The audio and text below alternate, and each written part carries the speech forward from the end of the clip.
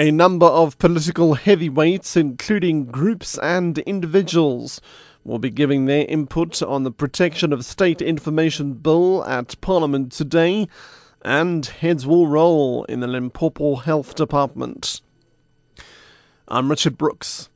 A number of political heavyweights, including groups and individuals, will be giving their input on the Protection of State Information Bill at Parliament today. They include CUSATU, the Nelson Mandela Foundation, distinguished human rights lawyer George Bizos, and Public Protector Thuli Madonsela. The ad hoc committee of the National Council of Provinces is holding a final round of public hearings on the bill.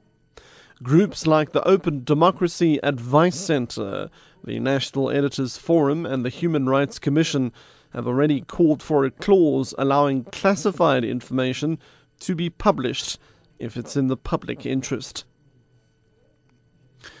Health Minister Aaron Motsoaledi says the responsibility to report statutory rape to police should be undertaken by civil society organisations and other arms of state rather than health workers. He was responding to a DA parliamentary question.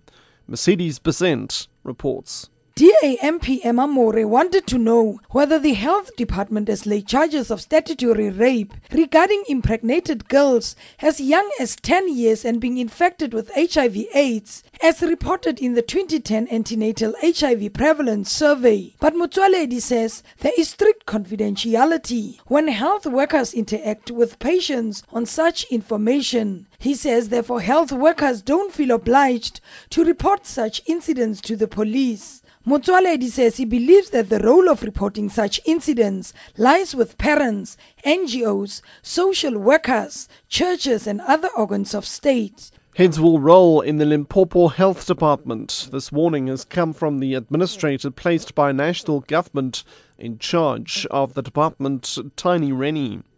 He was reporting to National Council of Provinces delegates who are currently in the province to assess progress made since 5 of its departments were put under administration. Rennie explains. Whoever influenced the process or advised wrongly for anybody to authorize the award of a contract irregularly, disciplinary cases will be followed. The cases have been handed over already to the relevant body, which is the DPSA. However, over and above that, there are other cases of possible investigations that could lead to corruption or criminal charges that have been referred to the relevant investigation units.